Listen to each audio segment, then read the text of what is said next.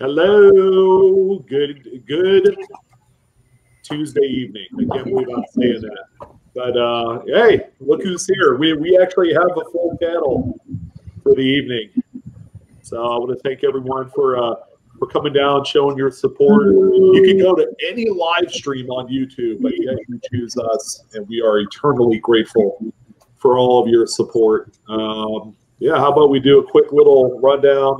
We have Frank Coin Dragon in chat. Good evening, sir. We got Hero, Ida, of course. Good evening, my lady. Ripper92. Hello, sir or ma'am. First, because we had I'm Gameo last night, I thought she was a he. So, anyways, Poppy's a young one too, I believe. Young Buck, Poppy. Poppy. Yeah, Brian Johnson, also in chat. Good evening, Brian. All right, so I think without further ado, of course, you guys are here to learn about some coins, and most importantly, we're going to highlight some varieties and errors that maybe is errors or not. I don't know. We will find out, and we're going to surprise you with it. We're also going to give away another copy of the Strike It Rich with Pocket Change book this evening, and we're going to do it a little bit different, as opposed to just saying, "Oh yeah, everybody gets a copy." We're not Oprah Winfrey in here. You get a copy, and you get a book, and you get a book.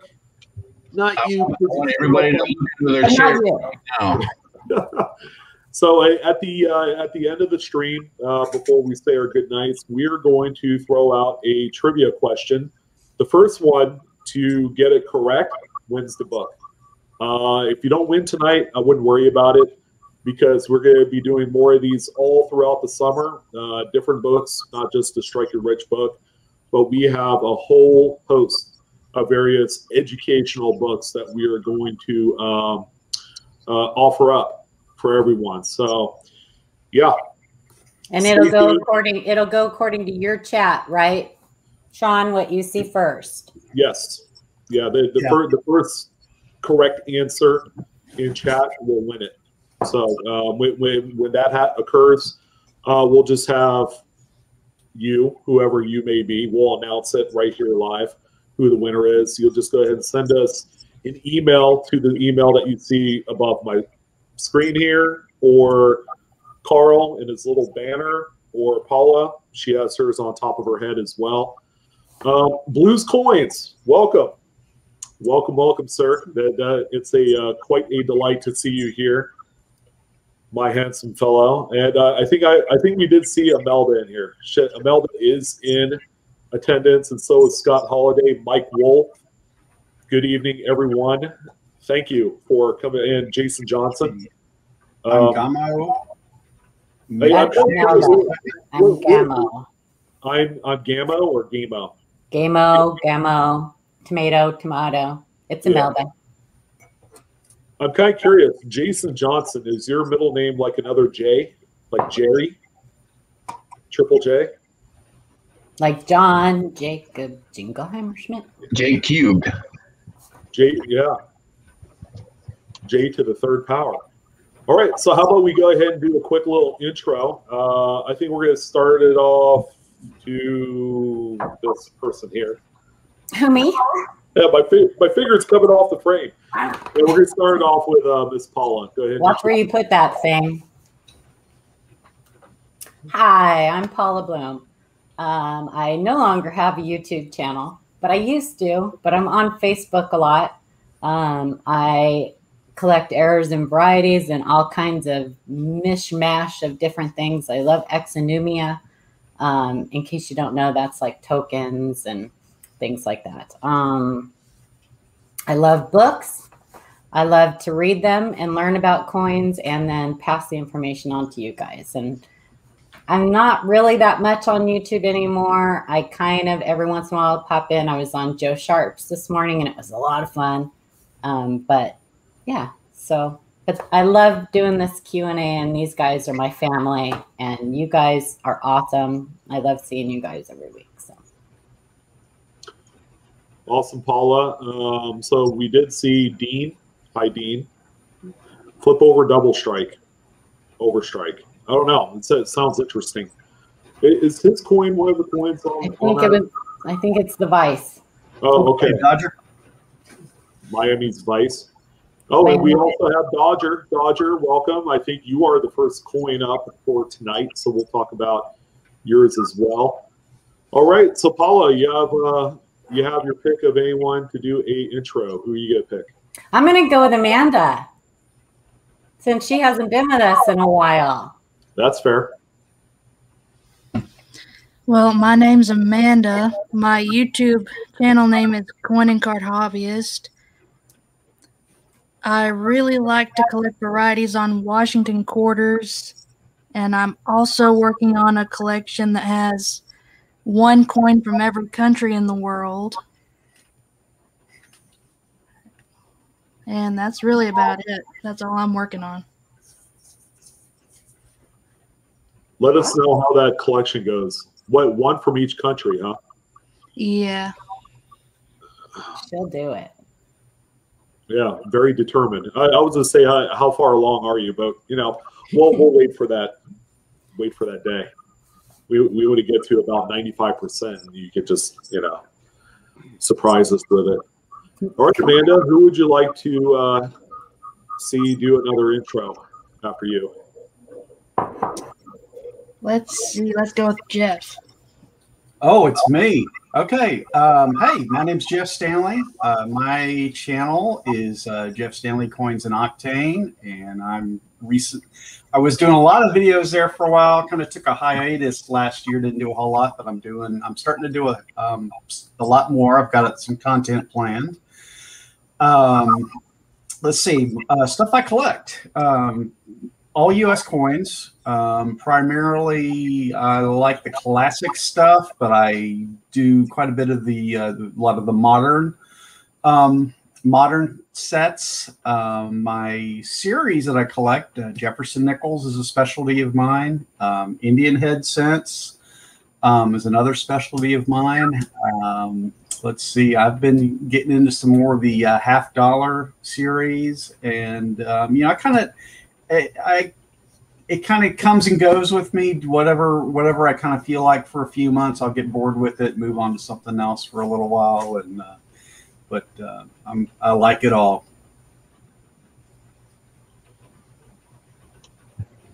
You like it all? My turn already. Next, I guess I have to pick Carl. Carl's not here, but if you leave a message, he'll give you a call right back. Hello, everyone. I'm Carl, or also my YouTube name is CMS Omaha, and I like to collect. Is that dog barking at me? I like to collect Lincoln Memorial cents. I go through rolls of BU Lincoln cents looking for errors and varieties, and I keep one for myself, and I like to sell and find new homes for these coins to other happy homes to folks out there that need them. And I like to hunt through boxes of quarters, looking for quarter errors, W's, and the nice double dies on those. And I collect 20th and 21st century coins, and I like Dansko albums. And I hope you have a nice show tonight and enjoy it. And we've got some interesting coins for you. We most certainly do. After our bye week last week, it kind of left us in a little bit unique position where we have a ton of coins to talk about. And then we have so much more that we're going to carry over to next week. Well, I guess that kind of leaves me. You guys know me as Blue Ridge Silverhound on YouTube. I've been around the business of numismatics for over 25 years. A lot of it was kind of carried over and passed down to me by my dad, who was also into coins, probably more on the casual side. I don't know how that could be, but by the time I took it over, I became a part-time dealer in the early 2000s, did that for a few years. And decided, hey, why not take the educational aspect of it and put it on YouTube way back in 2010. So I've been around for that long on YouTube, and I collect everything. You know, I've done foreign coins, world coins. Sorry, you gotta be more PC there. World coins. I specialized in Canadian for a while. As a matter of fact, I could just jump right in and do that whenever I want to. Do a lot of US type. You know, I'm kind of spending the summer actually going through and cleaning up just a massive amount of coinage, and you know, just kind of identifying and you know, just cataloging everything. When you go a long while of cherry picking and going through wheat cents and buffalo nickels and finding all sorts of cool varieties and errors, you know, you just kind of throw it into a box till you're ready. That's where I'm at. I'm gonna have the whole summer to work on it. But anyways, that's me in a nutshell. So again, thank you for joining in. We've had a few more people pop in. Shannon in the house. Welcome. Hey, Shannon. And Stacker, David Cunningham, Draco's Dragon, Dove Season 91. Is Dove Season new, or have we seen Dove on here before? But anyways, we are going to talk coins this evening. And we have quite a nice supply of coins to talk about. And I guess we're going to go ahead and get started. Is that you, Amanda, with Dodgers coin? Yes. Roger Dodger. Roger Dodger. No, Dove Season's been here before. Yeah, want me to read that one? Absolutely, Carl. Go for it, sir. From Dodger 455 regarding a 1936 Lincoln cent with die crack. That always makes me giggle a little. I found this in a roll of wheat cents, and I thought it was very cool. The coin is a 1936 P in XF condition with a die crack. Excuse me. Stop it. That runs across the entire reverse. Or I think that's what it is. Thank you for your input. So we're looking for a crack on the reverse.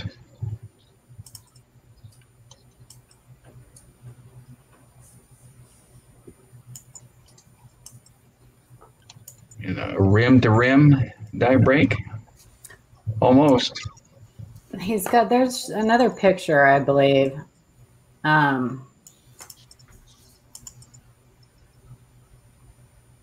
Does he have one that's a little bit more clear, or? That one's not coming in very good. No. Because I actually think that's a lamination. It's not coming in real good.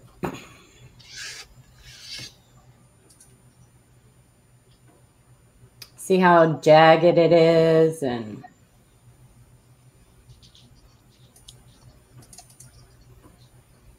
yeah, it's awfully strong to be a die crack, because I've seen bisecting die cracks. I can't talk tonight. I gotta get off this ride. But usually with bisecting die cracks, you know, if it's just a single kind of like edge to edge crack, they're a little bit more on the faint side. It's only when you get to the more kind of shattered die type of cracks where you have multiple entry points into the rim where it's a lot more stronger. yeah, and you can see sections where, like on the T, it looks like a piece might have peeled off. And actually, I don't know why this picture's coming in. So, because the pictures he sent were really good. Yeah, it might be my internet. Oh, okay. It showed pretty clear that it was a lamination. Would that explain how it goes across the wheat stalk too? Yeah, I mean, laminations can go look. I mean, they can be look all different. You know what I mean? But it's got that. Like I said, in the other pictures, you can really see it.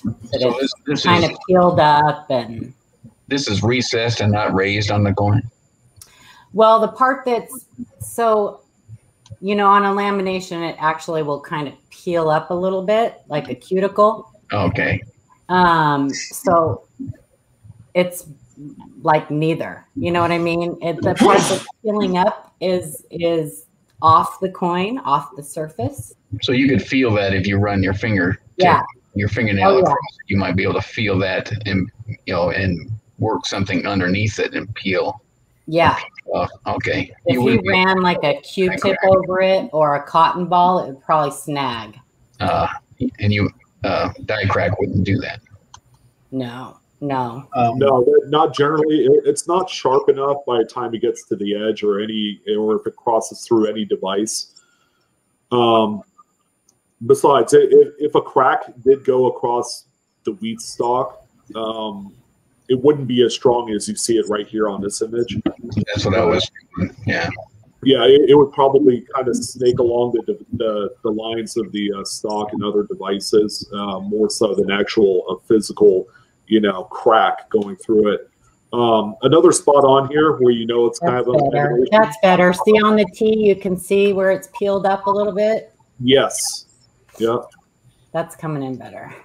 Yeah, you caught that. I was going to say, when you get to the very, very edge, the rim right there, how you have that, I don't know, it looks like a lamination because the crack will stop at the rim. It doesn't go into the rim and into the edge.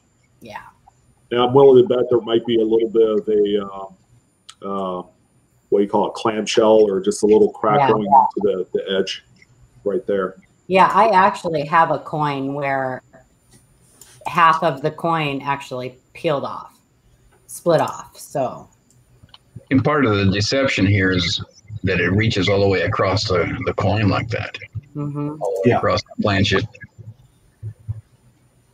So it's kind of, I don't know if you guys have ever seen a split planchet, like split before strike or split after strike.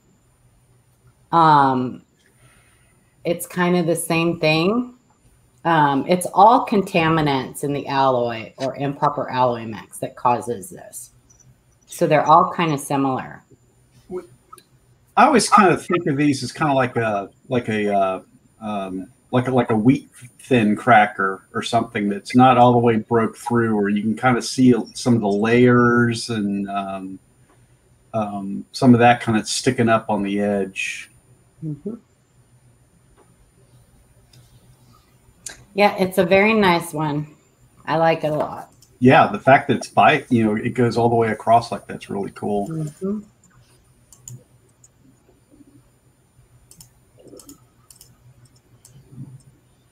Yeah, and Dodger, the coin is in pretty good shape. So that also kind of helps with the eye appeal of this of the lamination. Yeah. Oh, I don't want to know what was the date on that. I don't remember. 36.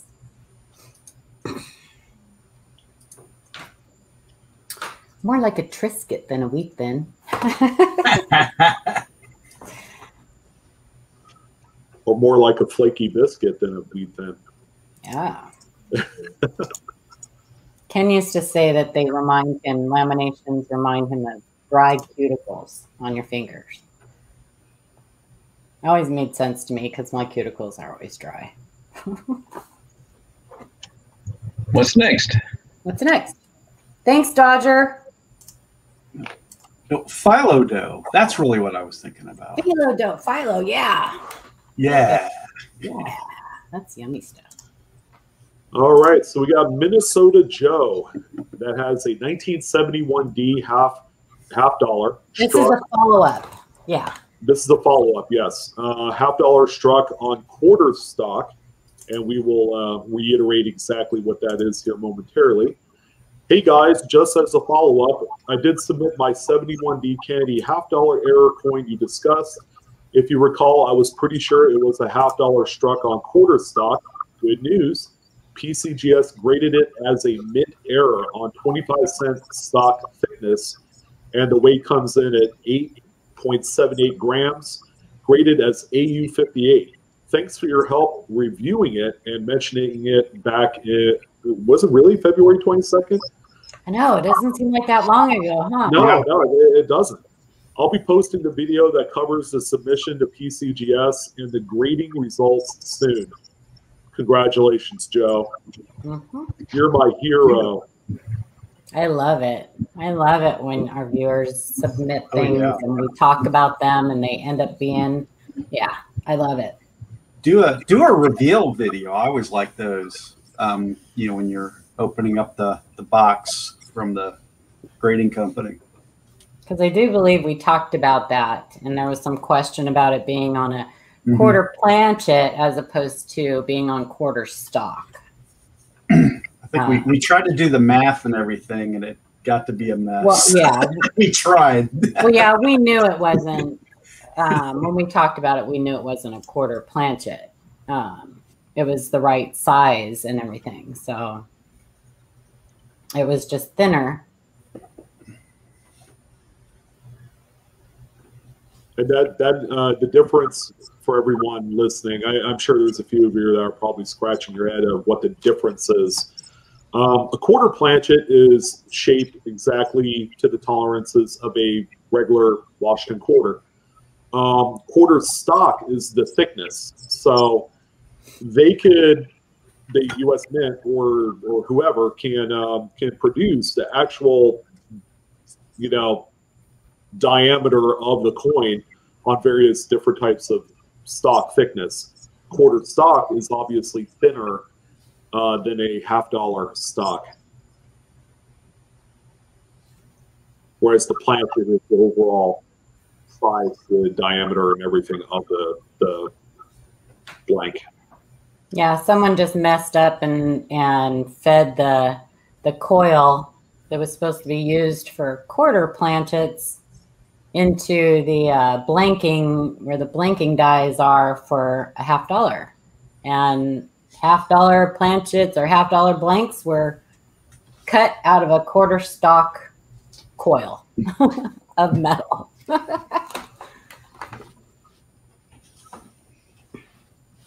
It happens. Yeah, you also see it on, what is it? And I have one too, a 1970D Washington quarter that's on dime stock. Nice. Which is thin, quite a bit thinner. You can tell the difference. The strike even appears also a little bit weaker because it is a lot thinner of a stock. I think his was weaker also. Yeah. Yeah. So some will look at it and say, oh, yeah, it's a strike through, and that's a pretty easy thing to kind of mistake it with. Yeah, thanks for sharing that update with us. You guys, anytime you guys do anything like this or submit anything, if a new attribution or anything, we love it when you follow up with us and let us know, because it's so exciting. Yeah, seeing it really makes it special for us to see our viewers become successful and see stuff like that. Yeah, absolutely. Well, I just want to go on record that we have had a phenomenal mix of various errors that have come across the Q&A email, here since the beginning of the year. It's been a luxury to be able to just discuss and share in your guys' victories with these finds. Yeah, absolutely. We've had new attributions. We've had coins that from our viewers that were written up in Coin World. I mean, it's just been fantastic. All right, outstanding. Let's go ahead and do the next one.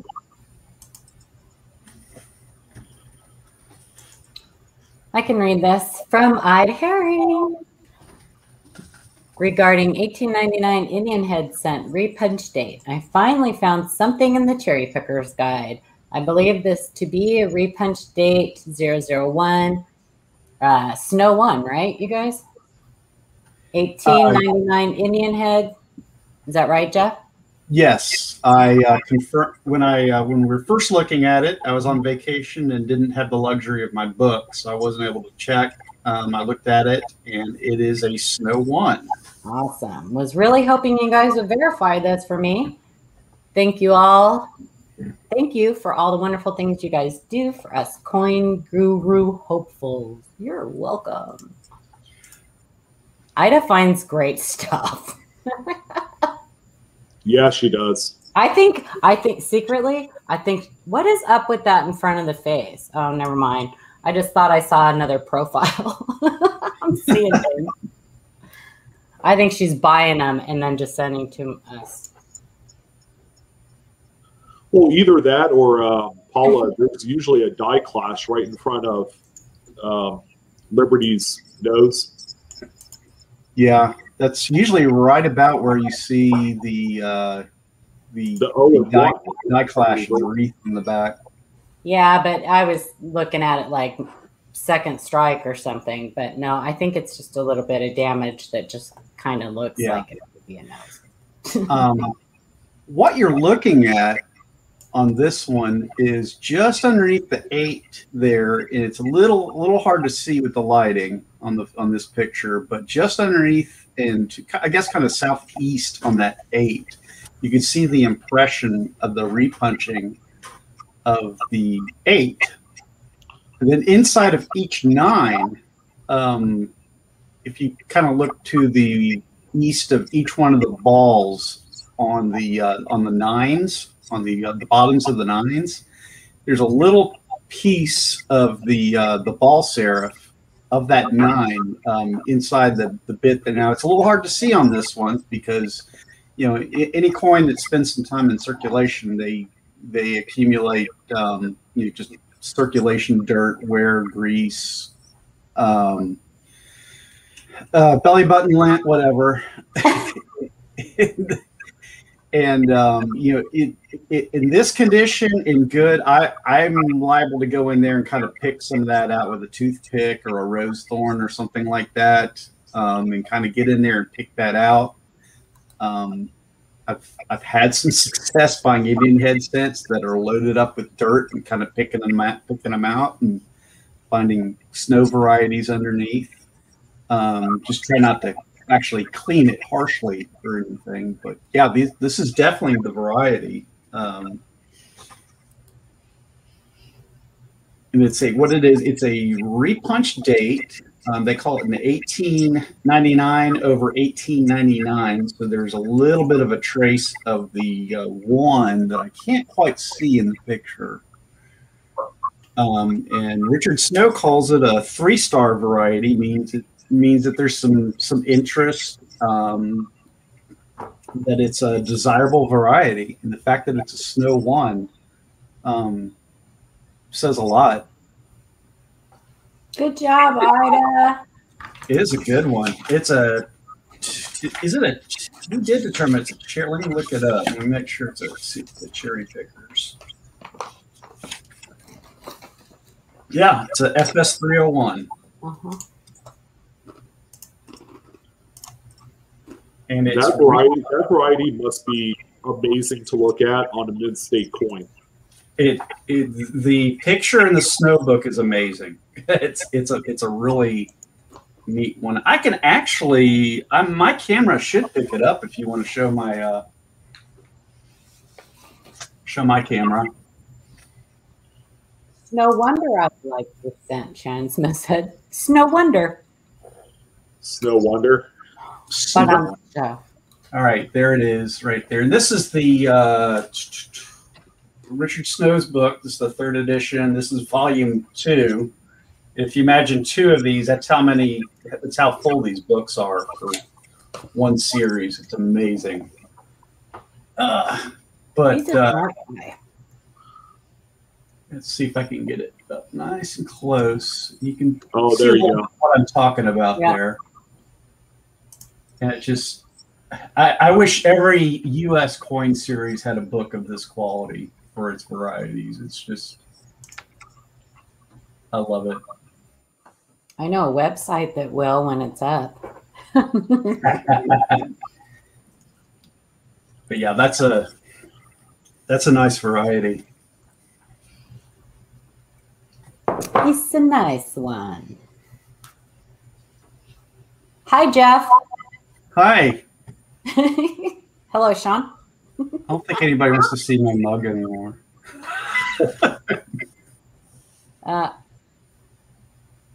What happened? Sean, are you there? Sean? I am. Yeah. Hey, before someone reads this, I know there's like a couple kind of like discussions in the chat here within the last minute about coin deal between a couple of people. We don't endorse coin sales through the live coin Q&A live stream. Here's what you could do though. You could always go onto our Facebook page, or if there's maybe another way of exchanging your information, so you could do this off the air. Please. Yeah, so you could go onto our Facebook page, both of you. It's live coin Q&A, and you guys can message each other on there. But don't sell on there either. Strike three and you're out, right? Yeah, don't post anything on the actual live coin Q&A site. Our Facebook page is not set up for sales, so you're gonna have to do that via private chat or private message. Just let everyone know, and there's the link to the Facebook page, and feel free to do that at your leisure. Biggest reason, in my opinion, is because we can't guarantee, even though you know what you have and you're positive of what you have, and you probably know what you have, and it probably is what you think you have. We can't guarantee that it is what you have. So we just don't like, this isn't a sales page, sales channel, whatever you want to call it. It's a learning channel. Anyway, it's okay. Death postures, no biggie. Yeah, no worries. It's all right. Didn't know. Thanks for going over that, Sean. Yeah, no problem. Another thing you could do is both of you can email us, and then we'll have you guys exchange information that way. Good idea. Yeah, some people don't do the Facebook thing. So that's another option. Oh, also, you guys, if you have not sent us an email, we stop doing submissions for this stream tonight. We aren't taking, we're not showing any coins that we didn't get before midnight Saturday. So if you send us a coin after midnight Saturday, if we show it, it'll be next week. Try to get your submissions, your emails into us early. We had 2 weeks worth of emails that we've been catching up on and stuff, and actually some older ones that we've been catching up on. So sorry if it took us a while to get back to you, but we had vacation too. This one's addressed to you, Jeff. I'll just go ahead and take this one, and we're talking about Indian head scents again, and it's from Ida, and it's from Ida Herring, 1997 Snow One. Hello to Jeff Stanley and the wonderful panel. Thought this might be a fun coin to share with everyone.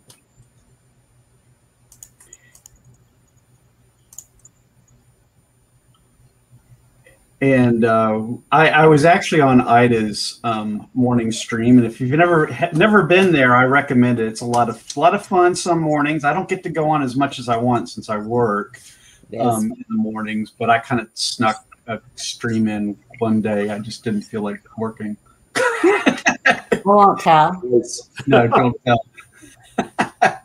But I got on, and the subject came up about some Indian head scents, and I told her to send this one. And I really liked this one because it looked like this one actually came from Richard Snow's store in Tucson, Eagle Eye Rare Coins, and it has one of his flips, and it's attributed, so we know exactly what this is. This is a 1 in the neck. This is a misplaced date. The one we looked at before was a repunch date.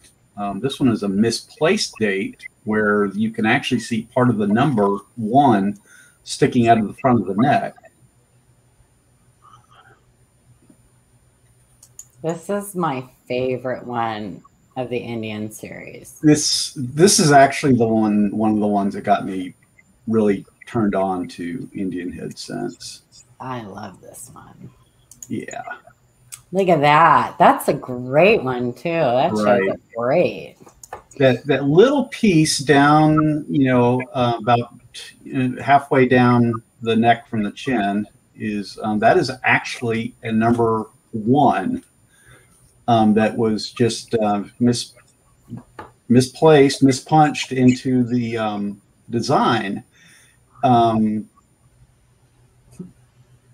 Every now and then you'll see them kind of below the ribbon, below the neck, pieces of numbers under there. And usually where you see them misplaced are in the denticles on the near the rim.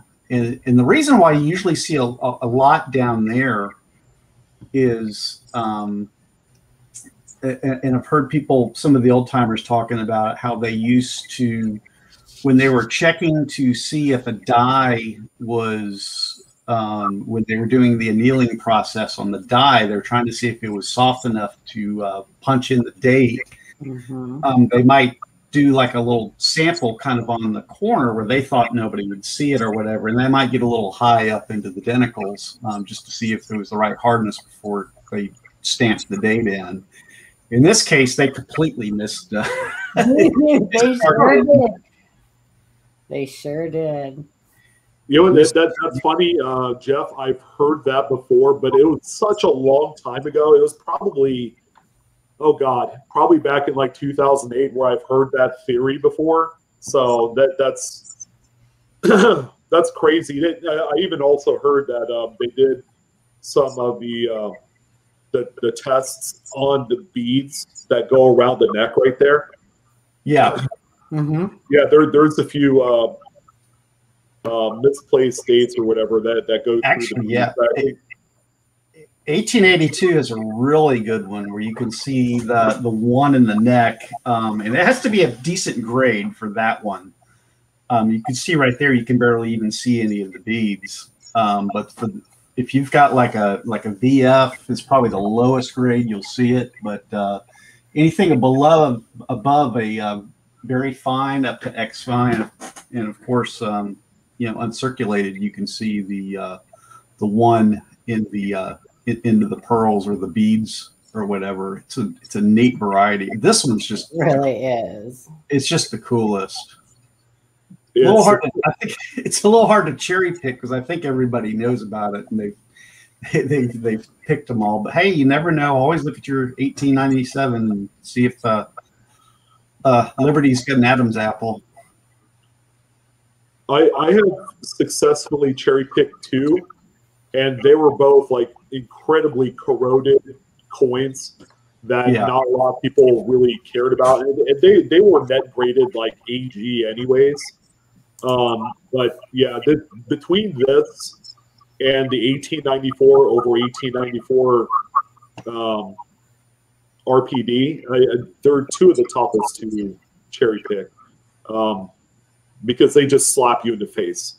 That is how neat and powerful these particular varieties are. Oh, and the Doubled Liberty 1873 is not really cherry pickable, especially in higher grades. I'll say that. Yeah. Everybody and their mother and their brother's uncle is looking for that coin.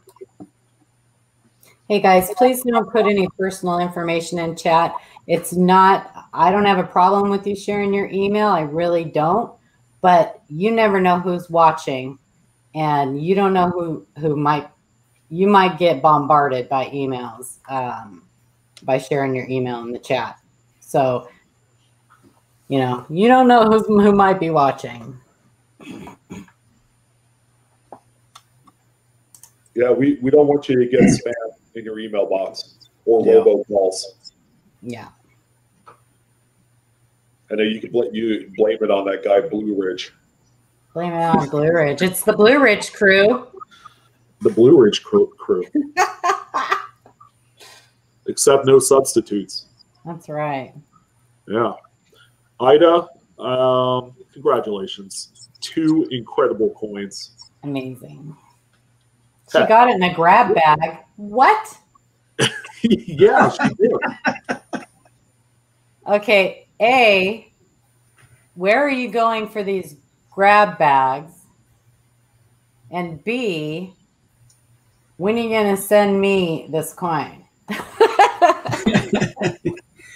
I'm just teasing, Ida. I'm only teasing. Wasn't this coin in a Rick Snow little flip or whatever it is? It was. Yeah. And that just adds to the coolness factor because it's one of it's from his store.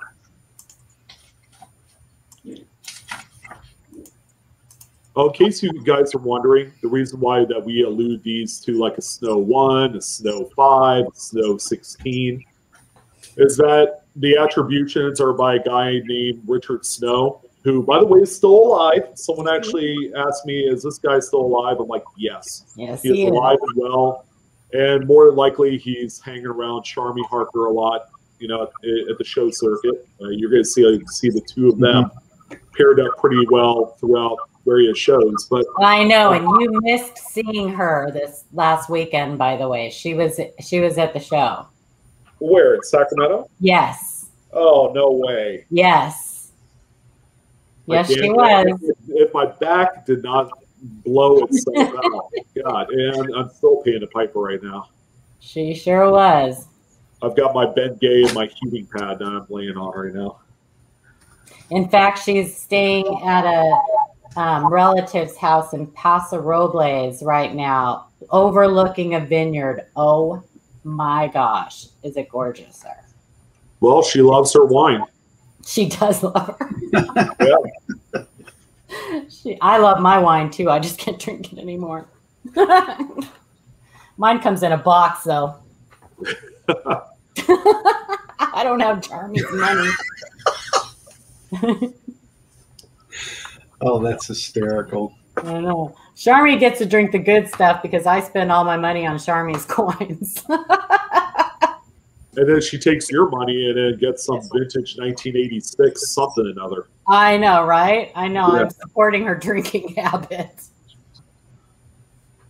That's yeah, right. she is the petty lady. She has a website. If you haven't seen her inventory, it's a thing of beauty. It is a thing of beauty. If you want to go someplace and just kind of gloss over some really nice high-end coppers, she's your woman for sure. It's okay, Death Posters. I know we seem like we're kind of being naggy, but we're just we're just protecting you guys. So feel free to send us an email at our email and give us your information. If the other person wants to send us an email requesting it and you give us permission, then we can certainly put the two of you together. Well, heck, let's go ahead and address this real quick. This seems to be like the 4,000-pound pink elephant in the room. Oh, geez. I would imagine it sounds like that because if you say NGC of Mid-State 70, it's probably the new 2021 Morgans and Peace, I would imagine. But there is no commitment by the U.S. Mint to release the other 4 coins. As of right now, the only coins that they have sold and are standing by with is the CC Privy and O Privy coins. And, the fact that you say QVC says a lot. I would probably not put any stock into their inventory or what they're selling right now. Because of the low supply in the coin market, everybody is inflating their coins by quite a margin. Change the channel. I'm just going to say it. Don't ever buy any coins from them. Ever. Ever. Go back to PBS and watch some Bob Ross. He'll paint you. Right. Yeah. He'll get you hooked up with a happy clap. Yeah, keep in mind, airtime costs a lot of money. In order to buy that airtime, they have to inflate the price of their coins. I'm telling you. A lot. A lot. Yeah, do you guys remember the gold-plated steak quarters they sold? I think they're still selling those. Back in the day, and then I'm finding them all in rolls right now. It's the funniest thing. Oh my gosh, it's so sad.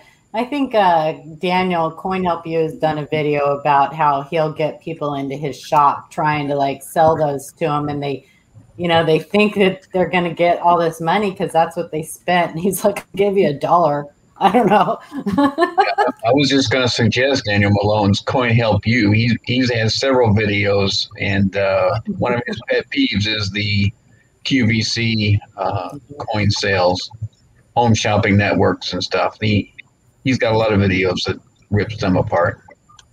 Yeah. Who else says there's the Coin Vault? Rick Tomaska even has his Franklin $half show too that he does. Yes. Yeah. Keep in mind, if you see him on TV, they have to recoup that airtime money, like Jeff has said. So nothing is going to come cheap. Yeah, just, you know, really, we tell people all the time, do some research before you ever buy a coin. There's so many, you know, good resources out there as far as pricing guides. I mean, it takes, you can look up the fair market value of a coin in less than a minute. So just, you know, just know what you're buying before you buy it. Don't believe what you're hearing, what people are saying about it, especially the person selling it. Not everybody, but it's just best that you know what you're buying. You know, you don't want to end up spending. Anyway, I'm not going to say it. I almost said something I don't want to say. Anyway. Yeah, I would say CoinHelpU is a fantastic channel. From the dealer perspective, he provides a lot of insight on how things look on his end. And, you know, it's just, it helps the consumer as well. Like, this is what I want to see. This is how you grade coins. He's a very, you know, cut and dry person on there. You know, there's going to be pet peeves of every content creator out there. I think I have my own personal pet peeves that people see in me. But, you know, like I like to rant like I'm doing right now. So that's what he's got a potty mouth, too, let me tell you. Sometimes. Just kidding. He did on one of his videos. It's appropriate, you know, when things get very emotional and, you know, people are in rare form. Yeah. Exactly. I defend other people who I think are getting the shaft, especially in this market right now, where it's I'm not gonna say it's feast or famine, but when you have the U.S. Mint that obviously has silver issues like obtaining blanks, when they have crappy website issues, and then you have the people that want it all to work out as planned, so that way they can participate in some sort of arbitrage and make money, and then when it all blows up, they get upset.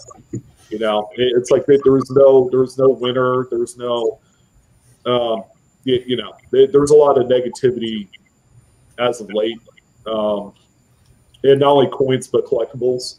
So the panel kind of helps iron all that out. We're very easygoing people. That's why we don't talk about sales and dollar figures. I mean, unless it's a 1913 Liberty nickel, then, you know, that's fair game. We don't do auctions. We don't provide a membership to YouTube viewers. We don't offer a Patreon account to anyone. We're here to educate. We do have hats and T-shirts for sale. Well, yeah, we do. Right? If you want the endorsed, you know, kind of logo on the shirts and stuff, you want to support us. Because we do have a website, livecoinqa.com, and you know, yeah, there is money that's paid to upkeep that site, and the money that we make off of either the channel or the merchandise sales goes to that. So yeah, many thanks to everyone that supports us, either by watching the show or some sort of monetary contribution for merchandise. And Ida Herring makes our hats and t-shirts, and they're embroidered. They're beautiful. They are high quality works of art. Absolutely. Yes. All right. Shall we go on to the next coin? Please. Yeah, Dodger. I would say that there's quite a few novelty 1913 Liberty nickels out there. Yeah. All right, this one's from Justin Bussman. Possible 1995 Lincoln Cent DDR. You can see it best on E Pluribus Unum. So when we look at 95s, we normally associate the DDO. So this will be something a little bit different for us. So this one will trick you. It tricked us. Thank goodness we had Coin Dragon around to set us straight. Actually, it tricked me. I was the one who reviewed this coin. So if you want to go in close on EPU, I actually wrote Justin back and told him, I think you might, if you look at that second dot, especially next to the M, I said, I think you might have something. And we discussed it a little bit in our chat. And I had to write him back because Frank Coin Dragon pointed out to us, he has seen this many times, and it fooled him at first that this was a trail dies. And this particular one actually is listed on the Trail Dies website. And to tell you what those are, if you can see off the tips of like the tip of the U and the tip of the I and the tip of the B, those are caused from polishing of the dies. And you can see it especially on the E. Yeah, the northwest corner of every letter in E Pluribus Unum kind of sweeps up, like it has a little tail to them. There are other, lighting tricks that you could use to really see it better, but I could see why that dot is deceptive. I mean, that's kind of what we look for, right? Is that normally round dot to kind of look like a bean. Mm-hmm. Yeah, and it really makes those devices look stretched out and extra thick. On a lot of the die trails that you see, they're obvious. This one in particular, with it just coming right just off the end, was very deceptive at first. So thank you, Frank, for being there and pointing that out. And I did send Justin, in case you're watching, Justin, I did reply to your email. I did send you the link that has this one listed. Yeah, and Coinstipated, you're correct. It's all in how you say it, die trails. It's all in how you say it. Yeah. The website's Trail Dies. Yeah, the website is Trail Dies. Yeah.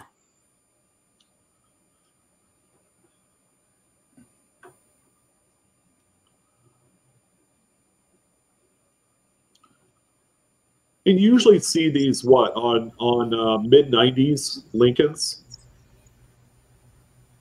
I can't say because I've never found one. Frank has found a lot. He's seen this a lot. In fact, I actually think that I bought one from one of our viewers one time, like a year ago. I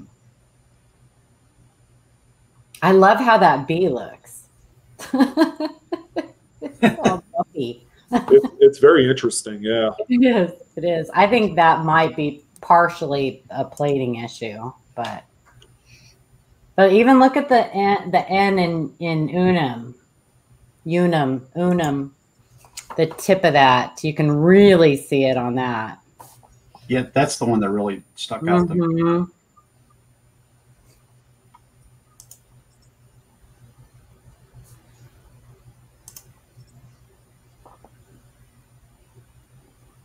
Yeah, dye trails and concentric lathe lines. There's a lot of funky stuff that came out of the 90s and 80s.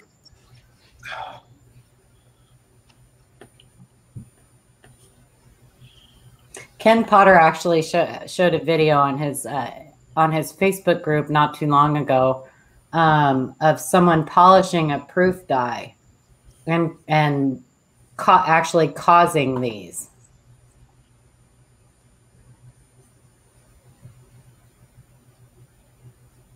The TV QVC. Let's go kitchen and get some. That's right, Chief. Cool, dude. This is a 1995 P, so it's a Philly. Yeah.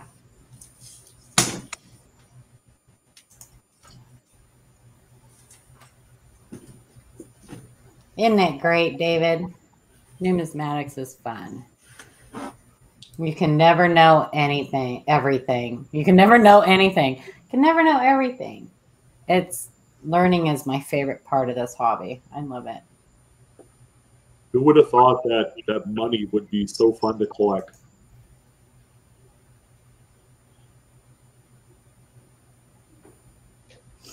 All right, very good. What do we have? It's fun to spend money on money.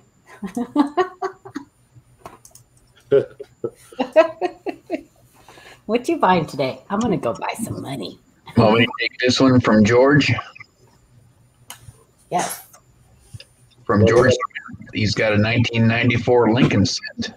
I recently found this Lincoln Memorial coin roll hunting, and it took me some time to get my pictures in order to decide if I should or shouldn't submit this for review.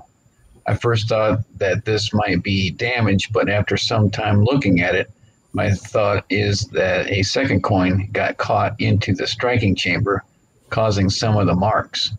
The last pick confirmed my suspicion, as it appears to be a second strike of cent on the reverse. Well, he was right in the first place of suspecting damage first and tried to rule it out. He did something right there. So let's take a look at his coin.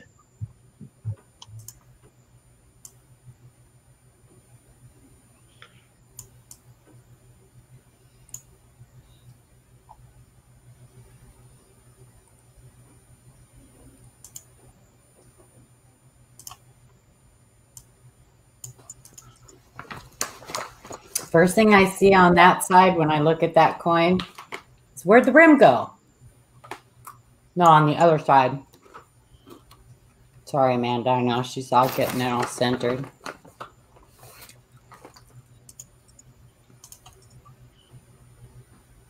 Yeah, see on the left-hand side? Where'd the rim go? Something made that rim go away.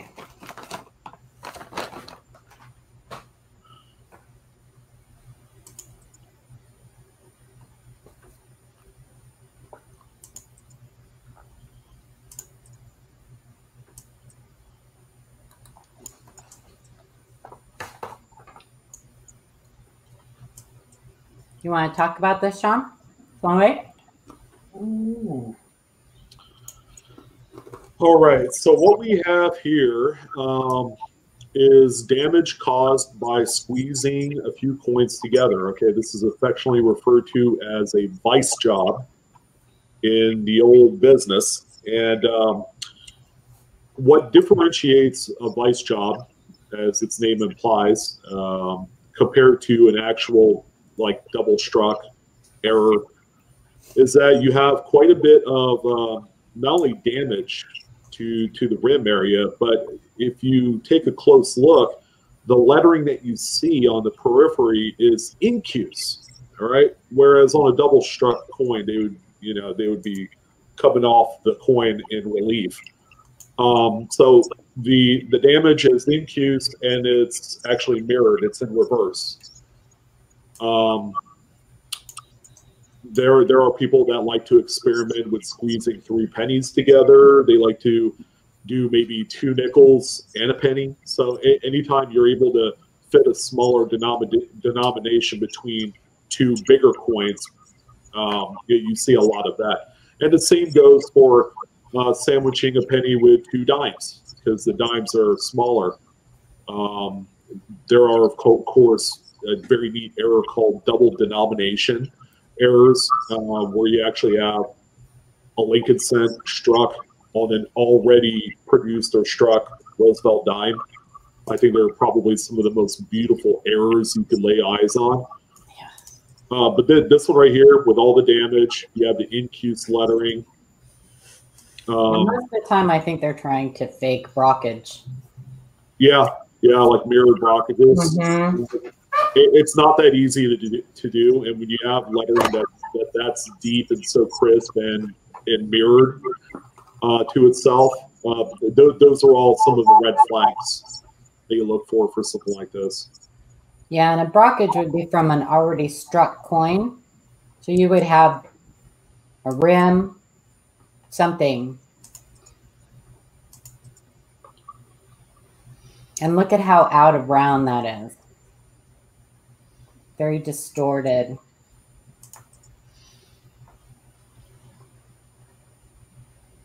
But I would keep this as a good example. Absolutely. This is a great teaching tool. Mm-hmm. If you had went out and found one of these and had probably invested in actual legitimate brockage error, which you could find some relatively inexpensive ones for under $30. Yeah. So that way you have an example of each. You know exactly what one looks like to another. Yeah, they're damaged. They're postman damage is what we call them. But, you know, they're fun to look at. It's like, what are they trying to do here? You know, you come to find out that, you know, that sometimes they try and mash 2 world coins together with a penny and do all sorts of weird stuff.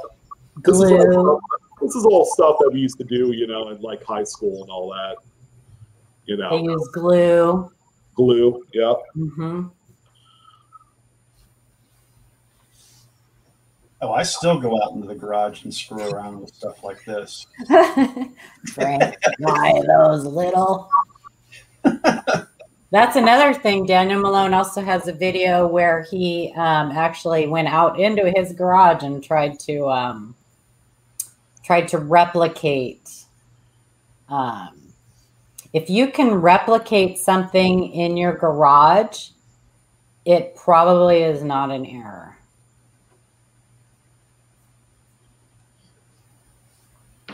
Yeah, Why? You can make it in your garage. It probably is not an error.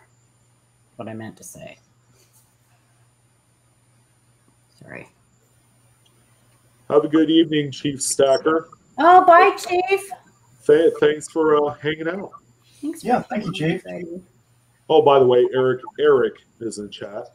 Good evening, Eric. Yes. Moritz. Yeah, those are some of Ida's crew. Ida's gang. Mi casa, su casa. Hey, Eric, any interesting finds as of late? Why, those little? Eric has been busy being a family man these days. It happens. Yeah, he's been quiet on the cherry picking front. Good. Give us a little bit of chance to find something. Yeah, coin flows are opening back up this summer. Yeah. Yeah, I did that last week. World's Fair Money is going to be going. Yeah, I hear they're on this year. Yeah. Which means I'm not there. Well, they may still do the seminars online, but it'll be the condensed version. Yeah. One of these days. They will be doing their workshops too this summer, I believe. Yeah, they are the summer seminar. Yeah. I think that they're doing the little They're going to do a condensed version too, but I think that they're doing the regular ones also. One of these days, I'm going to go to those. Someday. All right. Very cool. Thank you for Thanks for sharing. Faithful representation of a vice job. So Sean was the quarter I sent to you fake. What quarter, Ida?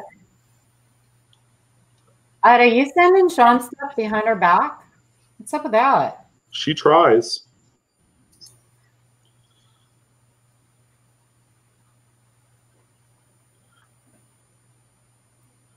Yeah, she sent me a 1998 Washington quarter that has some funny discoloration, and she thinks it might be a double struck coin or something like that.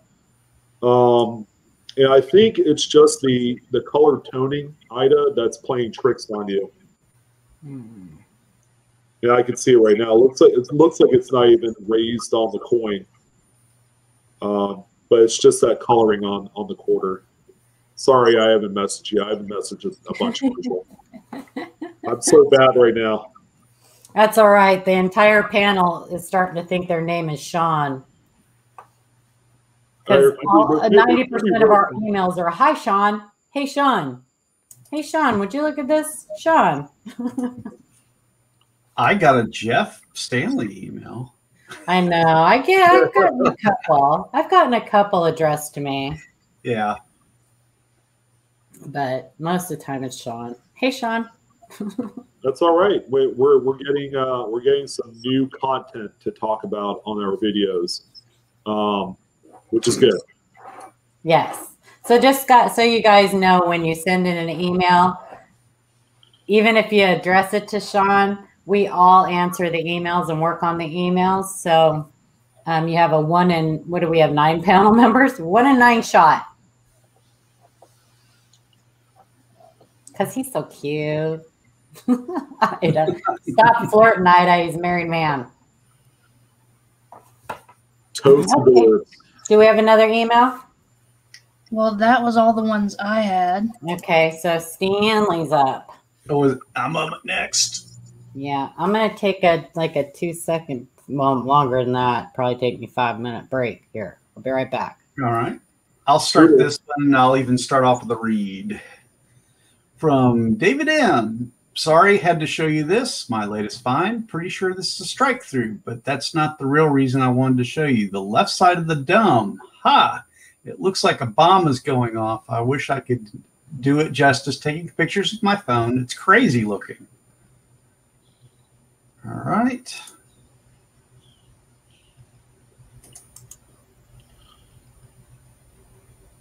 Whoa, that's pretty neat. Let me make sure I'm lining this up right. So we got that definitely looks like a strike through there on the front, where there was some material in between the planchet and the die that got struck into the coin. But I tell you, he's right. That's kind of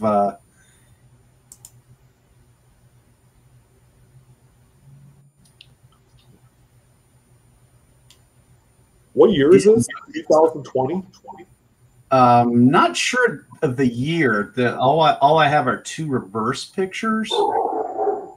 It does look crisp, and I mean, it's certainly a modern one. I would say it's probably something brand new within the last few years at least. Yeah, if this is anything like some of the fine quality craftsmanship that we saw from last year, yeah, that's about right. Like we've seen on some of the quarters from last year with these type of strike throughs with the crud, the hardened grease and debris and all that great stuff. That's probably what I would more than likely attribute this to, would be some hard grease, something more than just something a little bit more viscous. This is something that was able to put a little bit of an edge on it. Now, I know with these types of strike throughs, Jeff, that there is a little bit of feeder finger scrapes. Yeah. Do you see a little bit of that on here too? I do. I think that is what this is right here, going from southeast to northwest. It actually, the bomb going off, that is kind of a good description of what that looks like. Yeah. Yeah. Hey, Jeff, can you do a little close up right above the door? The door? Yeah. Yeah. Eric says there's a little bit of feeder finger action there too with those lines. I'd say kind of right in there. Yeah. Oh, wait, look at the window. And right above the door, that little triangle. Yeah.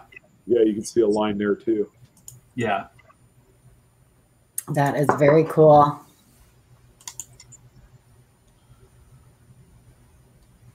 We love mid mistakes. Oh, yeah. And they still do it to this day. Oh, and they're just getting worse. The quality control is awful right now. Thank you. Yeah. Thank you very little. I wish we had an obverse view just so we could see what year it was. So we kind of determined, yeah, that's a 2020 Mint lockdown, minimal quality control at the Mint product. Is this Eric's coin? This is David. This is MC Cool, I think. David. Oh, okay. Is David McCool. Yeah, Eric says it should be a 2020. What happened? 2020? Okay. Yeah.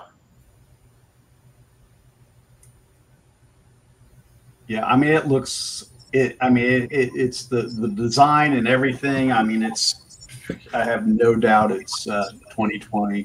Adam, did you mean to do that? I don't think he meant to do that. I think that was a mistake.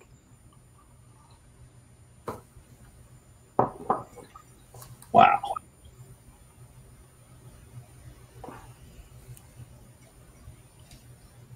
All right, so definitely struck through with some feeder finger damage. Yeah, someone had said Monticello has fallen. I like to play on that, that movie. Yeah. Very cool. Yeah. I mean, yeah, this is a fantastic submission, and it just goes to show you that there's errors to be found even on the new stuff. I like it. I approve of this picture. Be patient, David Cunningham. I don't think he meant to do that. Hey, JRog83, welcome. Welcome. Yeah, you guys don't forget, stick around. Sean's giving away a Strike It Rich with pocket change. Hey, Paul, there was one that you wanted me to show. I wasn't sure if you wanted Valerie Ray? Yeah. I didn't have a description for it, so I just put the picture. Yeah, it's a so she had I saw this on another Facebook group, not our Facebook group. And I just thought it was cool because it's not something you see every day. And so I told her that I asked her permission for us to see it. Yeah, there it is. Hey, Adam, did you time him out on purpose? No, I lost connection. I lost service. Okay. So anyway, so this is from, she's new to us. I don't know if she's in chat. Valerie, are you here? Speak up if you're here. She was kind enough to let me show her coin. It's not a huge error. It's not particularly uncommon, really.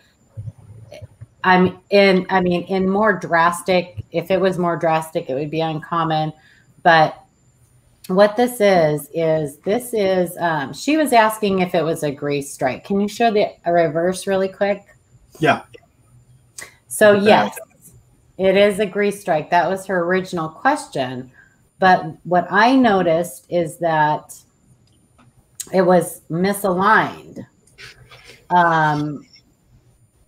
you probably would look at this and think it was off center, but if you flip it in the way our coins in coin orientation as opposed to metal alignment, you'll notice that it doesn't line up. Where if it was off center, so if the off center was at the top and you flipped it like our coins flip, then the off center would be more towards the bottom. This is a dual misalignment. Both dies were misaligned on this coin. It's not really enough to make it have any value, but it's just I just thought it was cool, so I wanted to share it. So I asked your permission if I could. Huh? That was a good catch. Well, you see, we see misalignments a lot. They're not uncommon for one die to be misaligned. You see the little double rim up at the top there. You'll see those on coins. And the difference between a misalignment and an off center is that a misalignment will only be on one side, typically, unless you have a dual misalignment. So this particular coin was struck with the obverse being misaligned and the reverse being misaligned. So I just thought it was a fun one to share. You don't see it a lot.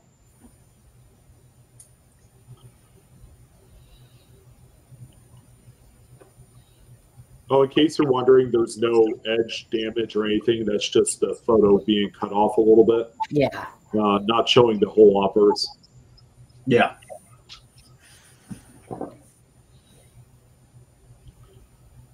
Let's see. Oh, Shastina, there's not enough misalignment from one side to the other to warrant a premium. Yeah. Usually with misaligned dies, you want to see significant cutoff of some of like the lettering or the date or any sort of devices that hug up to the edge of the coin. So when you have a much more significant misalignment on one side over the other, that's where people see the value in something that's a little bit more dramatic. Yeah, but I think it's much cool. Christopher Rhodes didn't agree with me. He thought the grease strike on the reverse was cooler. I think the dual misalignment is cooler. So it just depends on. I mean, you could probably get someone to pay a couple bucks for it. I would pay a couple bucks for it. I think it's very cool. So is that you? Valerie, are you Shastina? I don't know.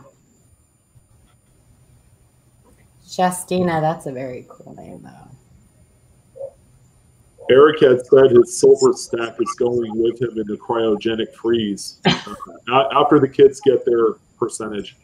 Whatever. Like you're going to have any say in that. Are you kidding? My kids, I could write it in my will. My coins are going with me. Bury me with my coins. My kids will be like, Will? What will? I don't see a will. Did you see a will? I don't see a will. My wife says she's going to dump my whole collection in a coin star. She what? She's going to dump my whole collection in a coin star. Oh, gee. She's only telling you that to cause a heart attack. Did you just increase your insurance level? Well, I don't know if Valerie's in here, but if Valerie comes in, if you see this later, if you're in here, if you're just watching, not able to chat, thank you very much for letting me share this. I think it's a very cool thing. And it actually is the first dual misalignment I have ever seen other than in the books. So even though it's not that much, that much misaligned, it's still a dual misalignment, and it's cool. So thanks, Valerie. She messaged me earlier. You could use photos. You don't need to do a video to show misaligned die. Yeah, absolutely. As long as you have photos of the obverse and the reverse.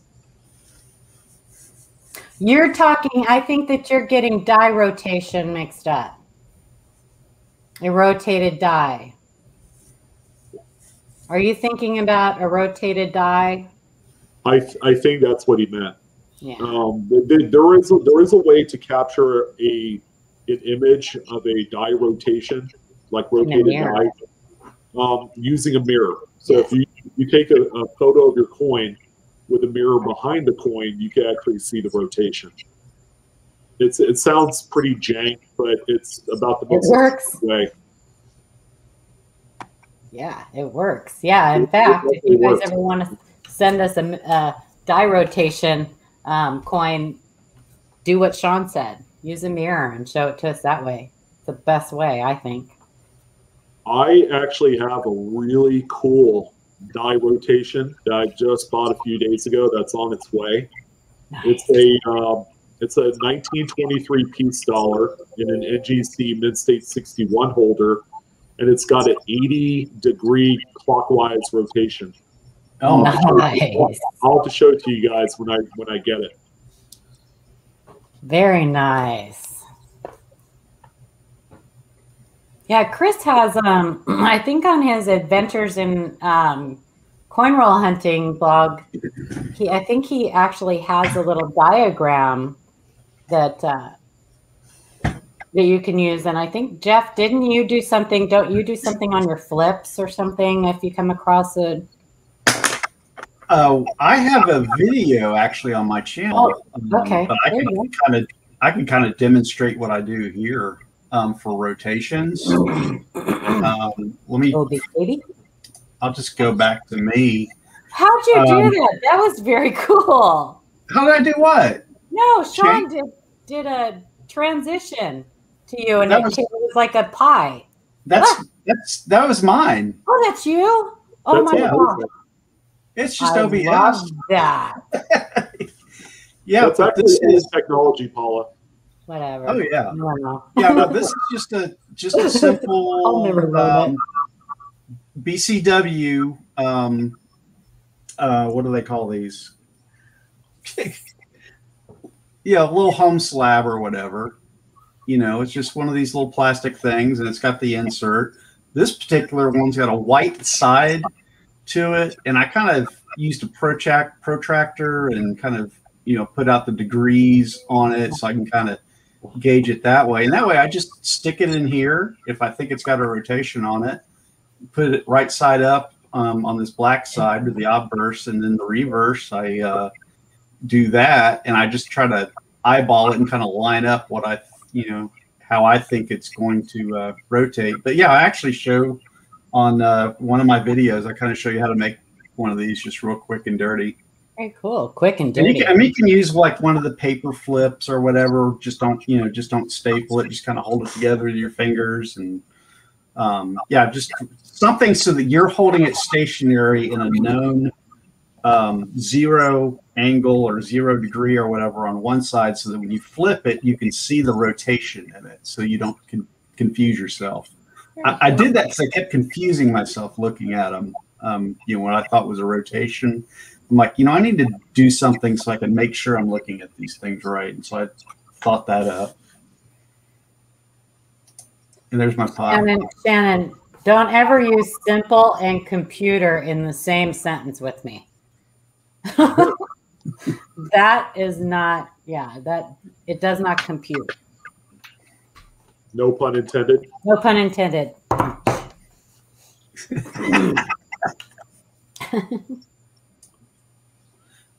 All right. I think we got another line. This is from Abel.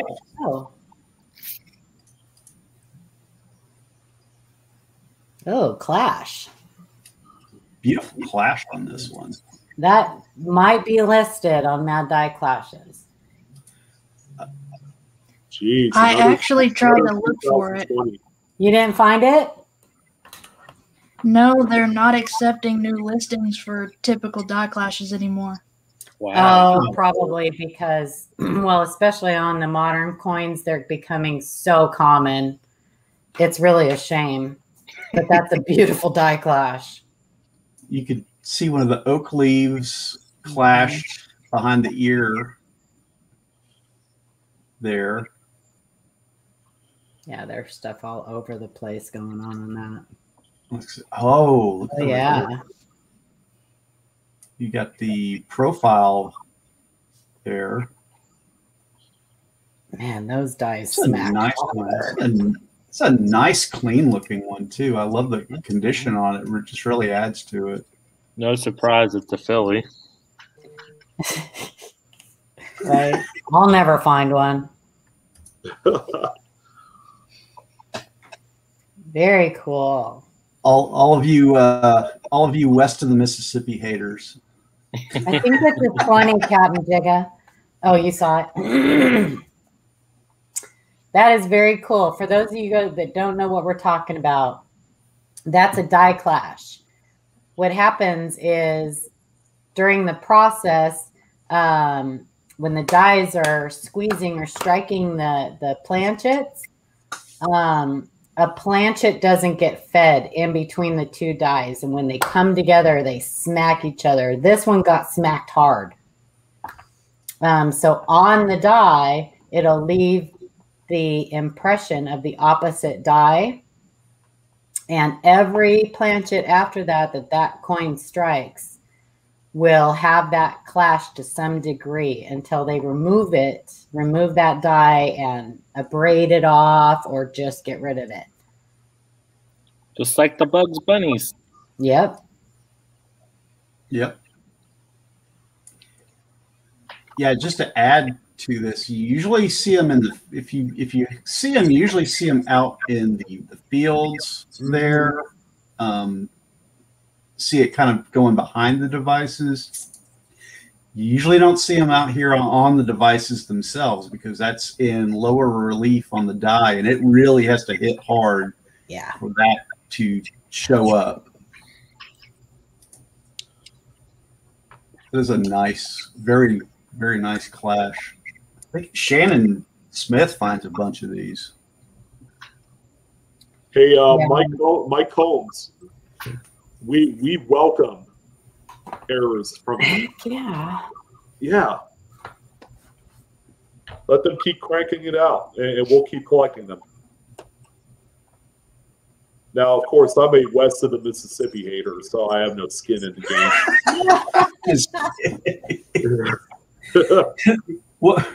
Kind of what we're talking that there.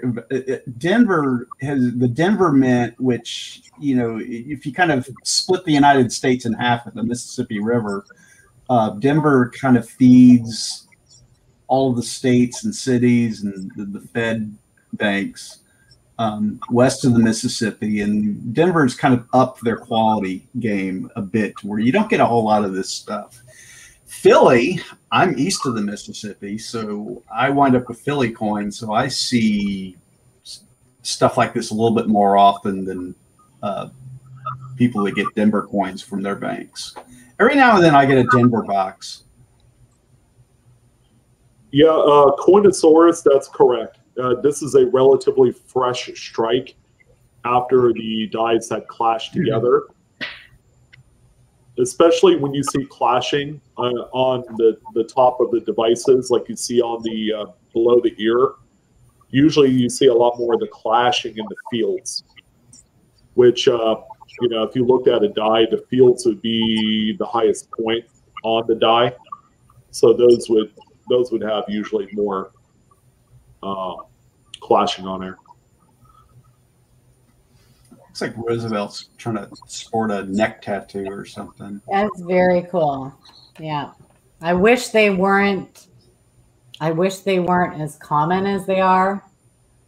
I mean, they're not, like, you're not going to find them every single day, but we do see quite a bit of die clashes, die chips, die breaks, all kinds of little issues with these.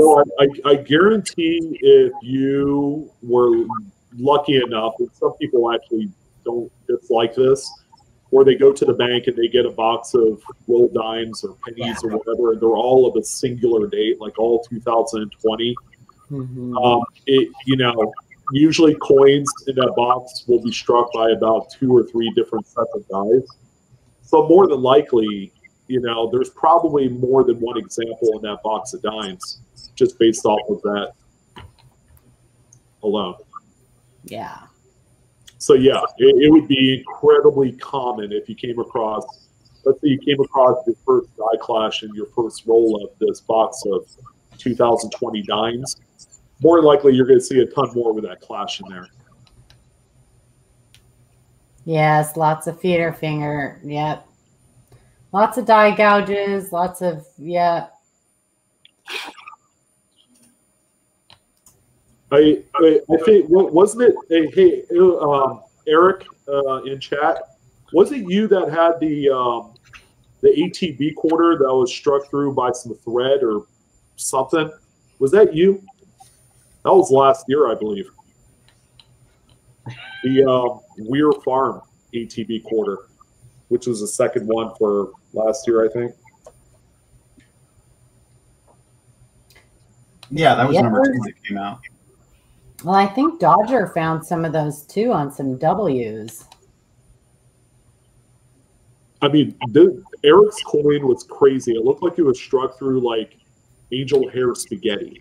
Really? it was the most nuttiest thing I've ever seen. So did he send it to us? Did we see it? No, he sent it to me last year. This was before I met you guys. So it was like, I don't know, what was it, like February of last year or something? I don't know. It feels like you've been with us forever. I know. Well, Eric probably still has photos of that coin if he wants it to. If he wants to send it to our email,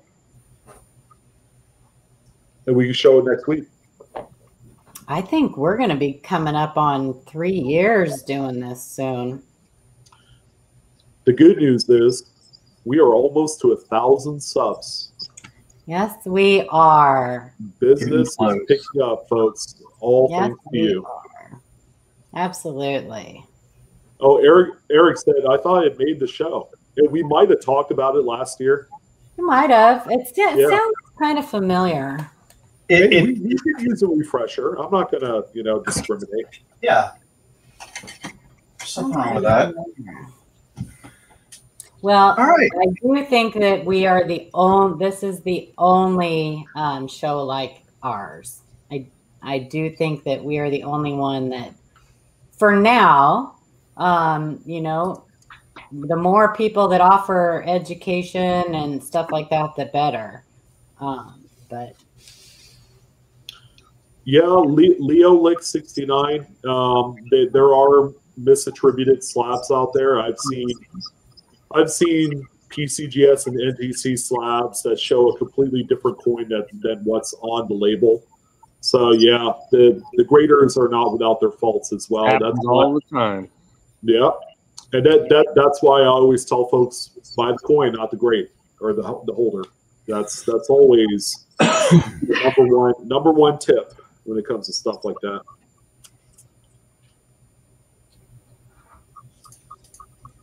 All right. This is from Chris M. Morgan Dollar Band. I didn't see any of the text on this one, which is why I didn't put it up, and there were 2 picture sets. I think Amanda attributed this one. Do you want to talk about this one, Amanda?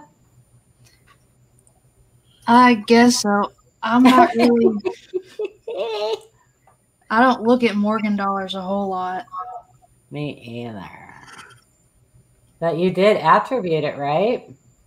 Yes. I actually think Bill 457 sent us the exact same one not too long ago.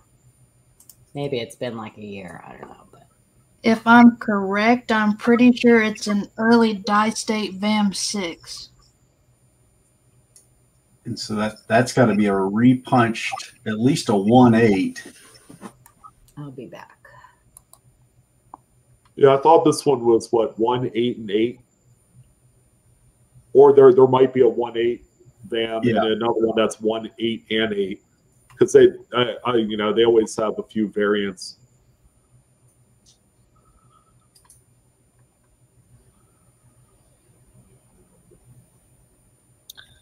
Now, where else are the markers at on this one? Is there a cud below the 1.8?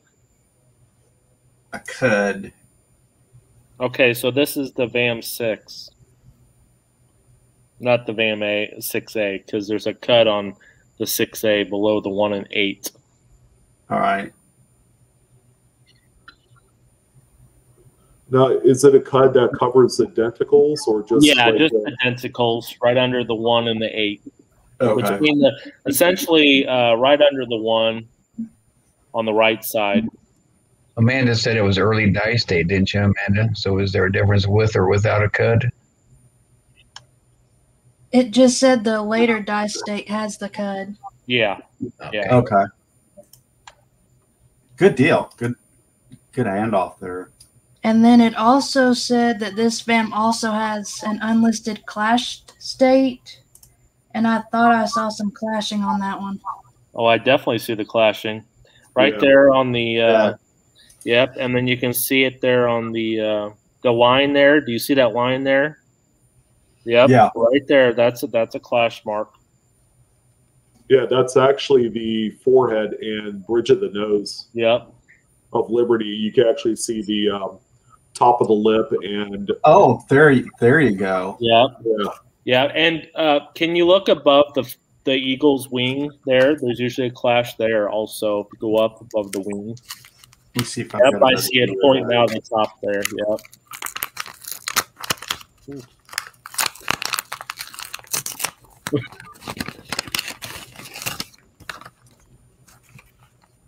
Yeah, the Morgan dollars, ladies and gentlemen, is ripe with die clashes. So there you go. Even more die clashes to kind of examine. Yeah, that one is definitely clashed. You could totally see it on the eagle's wing on the back.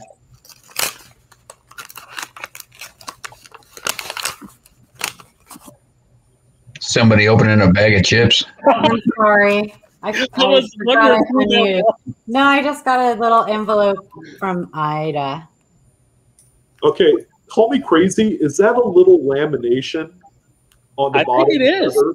Yeah, I think it is. Feathers of the eagle. I'm sitting there looking. I'm like, I was trying to Yeah, right there. figure out That's a what- little yeah. definitely. exactly what Definitely. that is. Yes. yeah, it's got a little pull tab. And it goes even, it extends Pull further tab. down too. You can see where it extends below that also. That's the pull tab variety. Very one nice. down. Wow, this coin is filled with all sorts of Got all personality. kinds of stuff in there. Yeah. Clashing. Does this have the clashing on the right side of the bird as Yes, well? it does. I did see it on the other side. Yeah. See if I can better stop me when I find the picture here.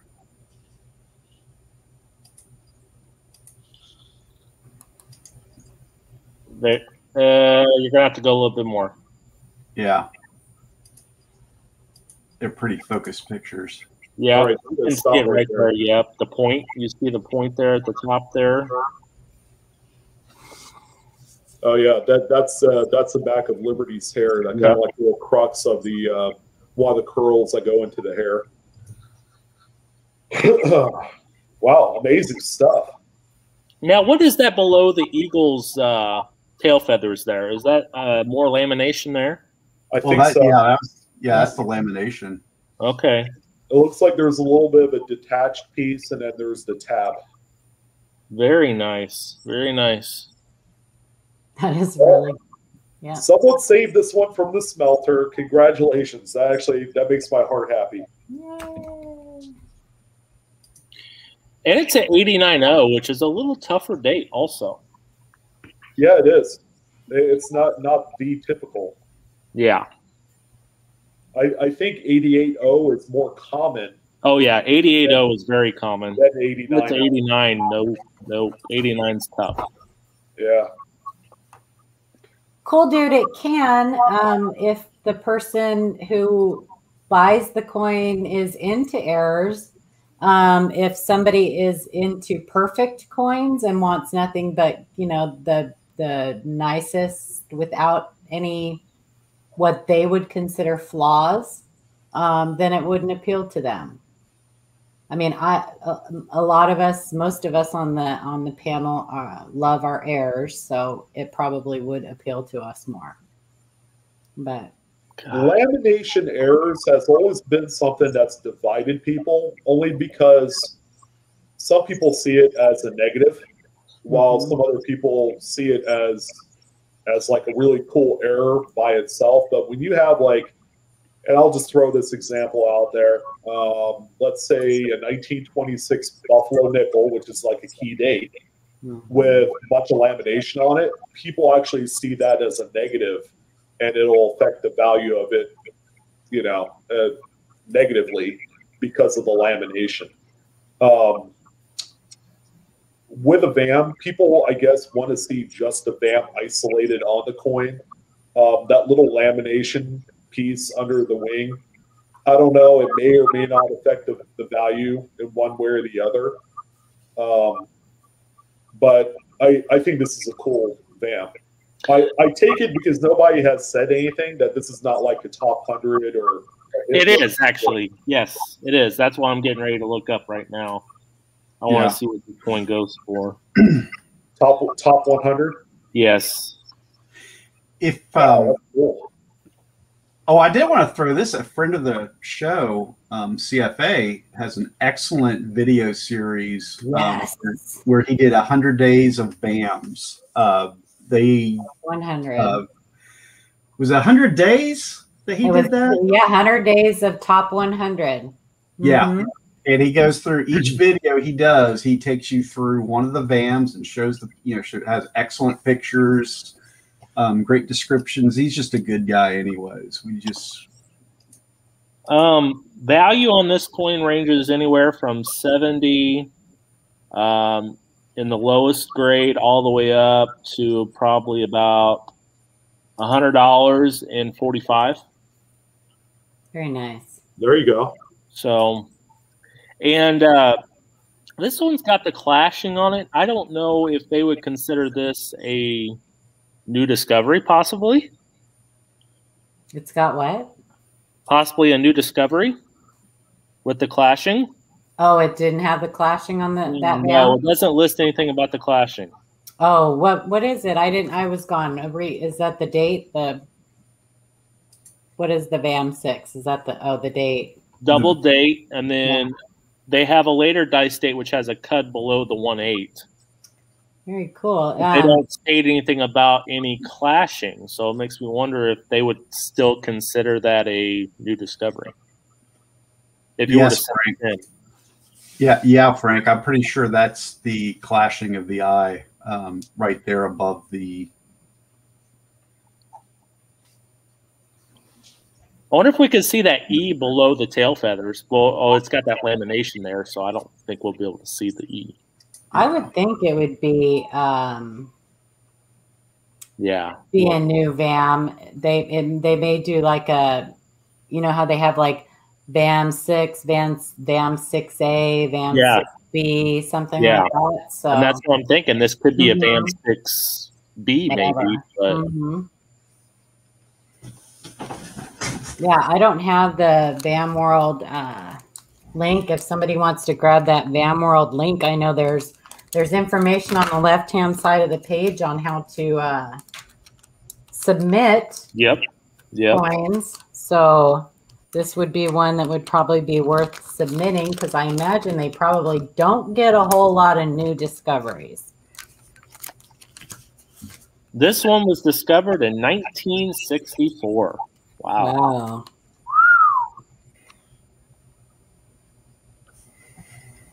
I wasn't even a glint in my parents' eye in 64.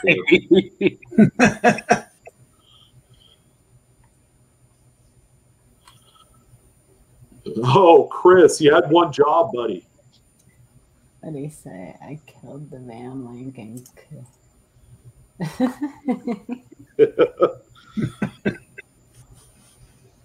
We kid. We love you, man.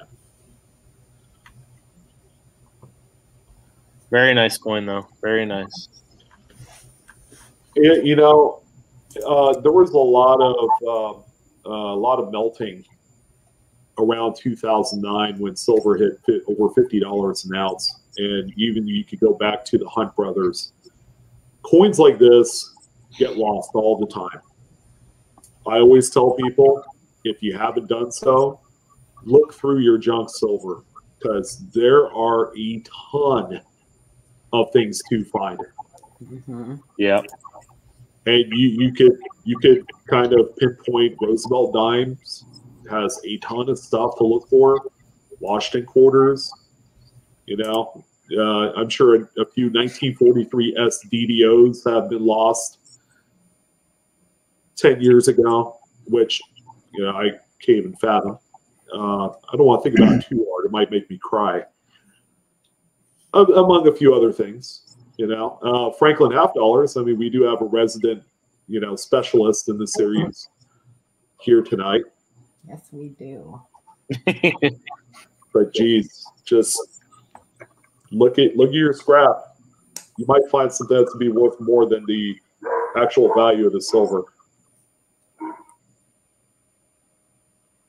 Yeah, I think we've had quite a few submissions of coins that people have found in their LCS and the junk bin, and yep. Yeah, I found years ago, I think this was probably in the 90s. Thanks, Amanda. I signed up for it was one of these, and I don't know what I don't know what I was thinking. I was signed up for one of these not a consignment. It's a like a mail order Morgan of the Month thing, and what they sent was, honestly, it was just pure garbage. I mean, they sent me about 10 of them. I paid way too much for them at the time. 3 of those are actually halfway decent VAMs looking at them. I mean, the surfaces are whizzed and, you know, almost plated or whatever, but a couple of them are actual VAMs. We'll help you find the best bridgestone.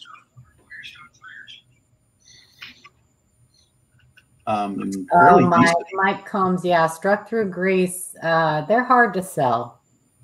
I mean, you have to have one that's like most of the, you know, motto or whatever is missing. I mean, it has to be pretty extreme. They are tough to sell. Sorry.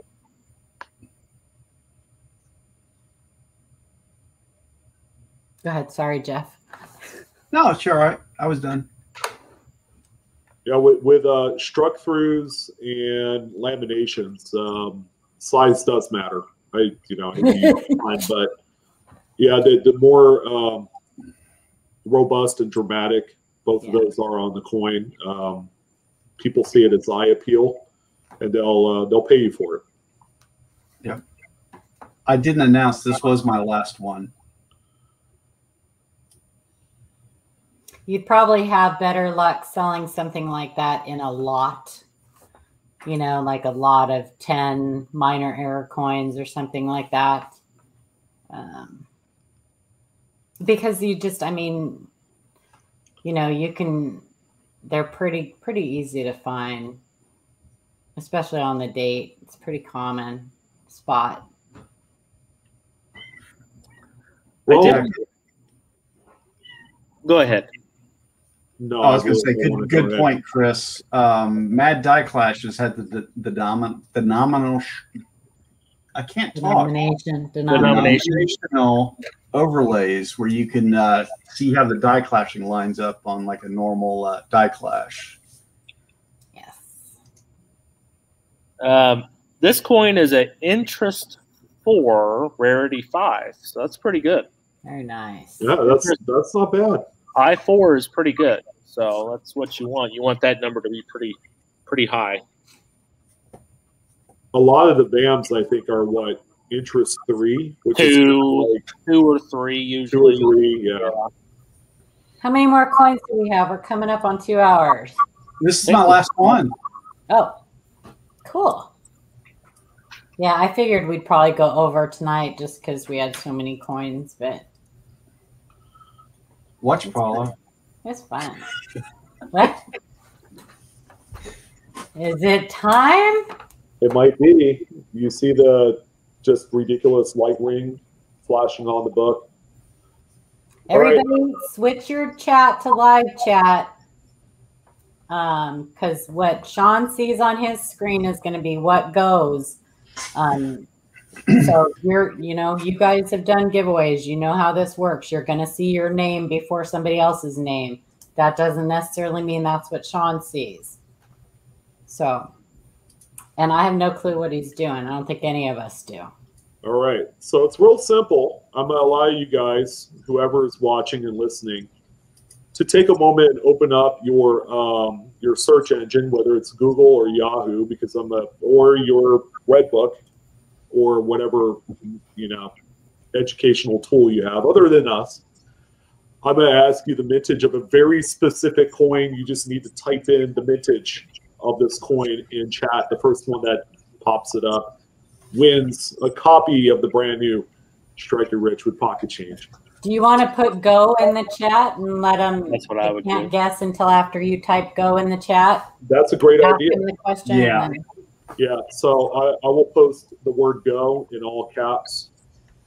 The moment that pops up, you could go ahead and type it in. All right. So I'm gonna go ahead and throw out the question for tonight. And the mintage of the coin that I need the exact number on is going to be a 1926S Buffalo nickel. And go. First one to pop it up. Don't type it in, Adam. You can't guess. Smile. 1926S Buffalo nickel. It's a good one too. He wants the mintage.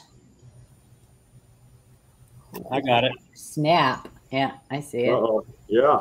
Looks like our winner is going to be Mr. Shannon Smith this evening. That's what I see. That's what I see on my end. Yep. Shannon? Yep. Congratulations. You know what to do. Go ahead and email us your information. I'll get this book out for you tomorrow. Eric's guessing.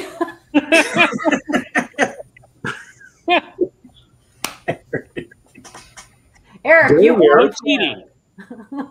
You work here. You can't win. Yeah, you work here. That information was even in my red book that I'm sitting here reading right now. It's the 1982 edition. But I don't have a Strike It Rick. What year is that? That looks like vintage 70s, 80s or something. I just happen to have it here at my desk. This is, believe it or not, little history. This is what was in my stocking when I was 12 years old that started all my trouble. Oh, nice. Very cool. This edition right here. And little trivia, the 1937D three-legged in that year in good was only worth $175. Wow. That was a lot of money back then. Yeah. The printed value in the 2021 is $450. So it's gone up a few dollars. Yeah. So I think Amanda has something that she's going to be giving away one of these weeks. And it's cool. Amanda, you want to tell them? Vanna? Tell them what they could win, Vanna. They might Copy could of win the home a game. Walter Breen's complete encyclopedia of U.S. and colonial coins. Wow. That is an awesome book. That is one of these books, you guys. Very nice. And this is like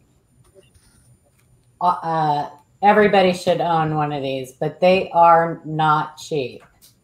That is a heavy hitter book. Yes. Even I don't have one.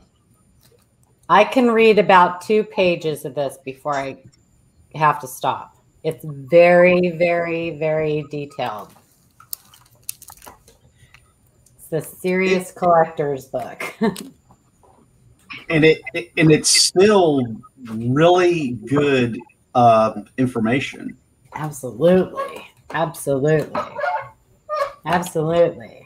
And the trivia question to win that book will be a question that's only in that book.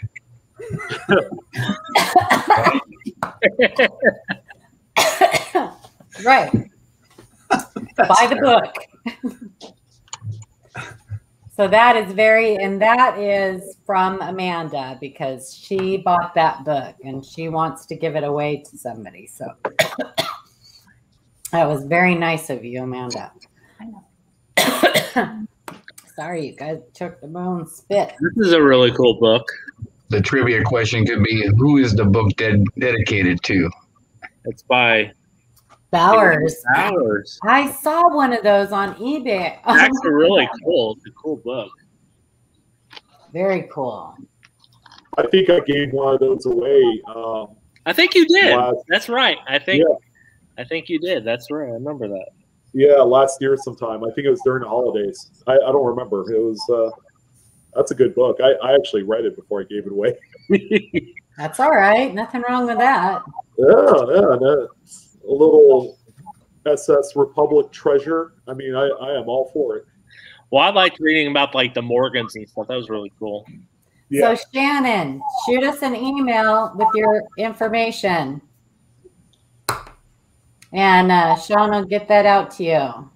And when we mean information, I don't want you to type 36, 24, 36. We don't need to know. We need your birth date, your social security number, driver's license.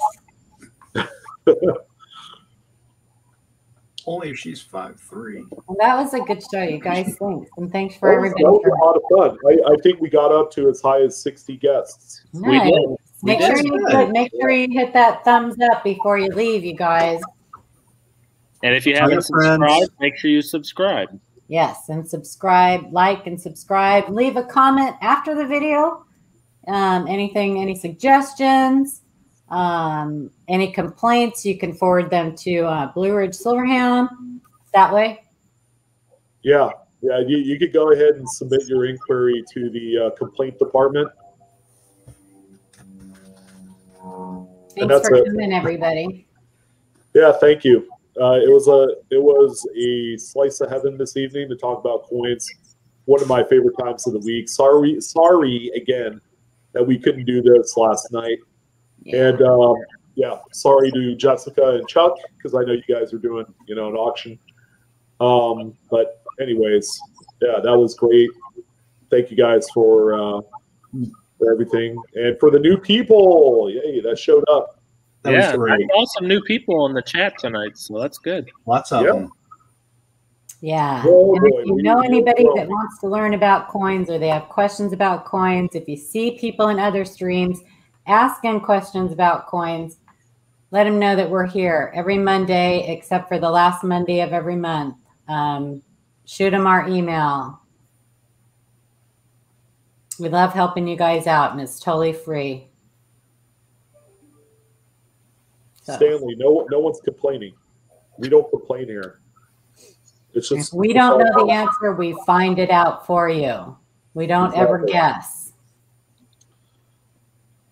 Anyone in chat, any closing thoughts or questions? We have exactly 1 minute and 55 seconds. Hey, Victoria. Hi, Victoria. She's been quiet. Yeah. We didn't see Amber on this evening, huh? No, we didn't see Amber. She's probably on Chuck's auction tonight. Yeah, Amber's probably. Jessica said she wasn't sure she was going to be able to help Chuck out tonight, so Amber's probably over there helping him out. Okay, cool. Yeah, she'd probably be over there anyway because we're usually on Mondays. So yeah. Hey, Imelda, thank you. Hopefully, we'll see you again next week. She's one of the newer folks on, so show some love for I'm Gamo. Gamo. Gamo. Yeah. The 1955 Poor Man's Double Die. Is it still collectible? Depends. I mean, if you want to buy one, if you have a book that has a spot for a 1955 double die, it's a nice replacement. I personally would tell you to save up your money and buy a real one because they're affordable. Believe it or not, a couple $1,000s, you get a really nice one. Yeah, Paula did. Yeah, and that's because instead of going to all these auctions and buying all this stuff that you kind of think you might want, but down the road, you're going to be like, why'd I buy that? Put your money aside. Say, I could buy that coin for 20 bucks, but I'm going to stick that 20 bucks over here and save your money and buy a nice one, but buy a slabbed one. Then you know it's real. Yeah, exactly. From somebody reputable, because there are fake slabs out there. I agree. Yeah, and people are actually still paying a little bit of money for the poor man's 55 and the poor man's 53. If you find one of those, they do sell for decent money on eBay. I do. See all it is a worn out die. It is die deterioration. You can see it on every denomination, every year, every mint mark. It's die deterioration. It's a worn out die. Save your money. Save your money. Or if you have the 55 poor man's, you could sell those and save it for the real deal 55 EDO. That's what I would do. Get 100 of them, sell them. You might be able to get enough money for them. Yeah. Or what's the other one? The 69S machine doubled coin that people are selling. Sell one, but for $1,000, like somebody did. That's great. That was last year, and I know the guy. The guy is not friendly at all. He is not friendly. The seller or the buyer? The seller. Oh. Let's just say he frequents a coin forum group online. Oh. And he got snappy at me one time, and I'm like, "Oh, okay, is this how we're gonna roll?" That's the extent of it, and we're just gonna leave it alone. Yeah. There are two. For over $1,000. There are different camps on that machine doubling. There are I think if I find an extreme one, I'm keeping it. I'm not selling it. I wouldn't sell it because all machine doubling damage. I am old school. I think it's damage. I wouldn't sell it, but I do think some of them are very cool, but they are not a variety. I know that very well. For Adam, so I'll let you address this one. Reslabbing coins with unattributed varieties and errors. Yes, that I do that quite a bit, and it depends on who you submit it through. So NGC, they just charge you the variety fee, and that's it. PCGS, they charge you the variety fee plus a reslabbing fee. So keep that in mind. Cool. And just if the numbers make sense with the value of that variety compared to unattributed, if it makes sense, there's nothing wrong with doing it. Just remember all the shipping, insurance, and everything that goes into submitting something. Yeah, that's kind of what I do. Is I usually say $100 roughly after the attribution fee and value. Then I'll go ahead and reslab it and attribute it. But like a 55 Bugs Bunny and just MS64, that would not be worth it to reslab that coin. No. Because they're so common and the value is just not there for that. Hey, Paula, your camera is getting all I know, I see it. I'm blinking. Abe blinking? I don't know what's happening. Abe blinking. That's like Robin Hood Men in Tights. I don't know what's going on. One of my favorite movies of the 90s. I need a new camera. I hate this camera. Hey, get a snowball camera.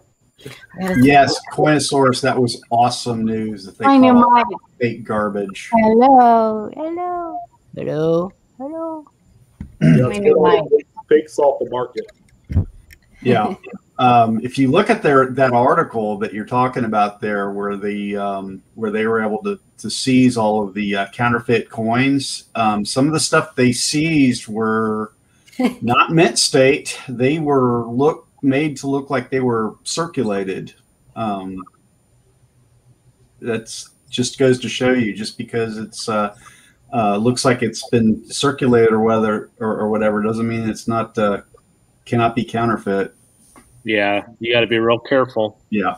Don't buy questionable coins, not knowing. A lot of what times you're buying. they'll intentionally cause damage or wear them to make them look worn too. Yeah, that's usually the easiest thing for them to do, rather than trying to replicate like silver and luster and all that, is to do the artificial distressing.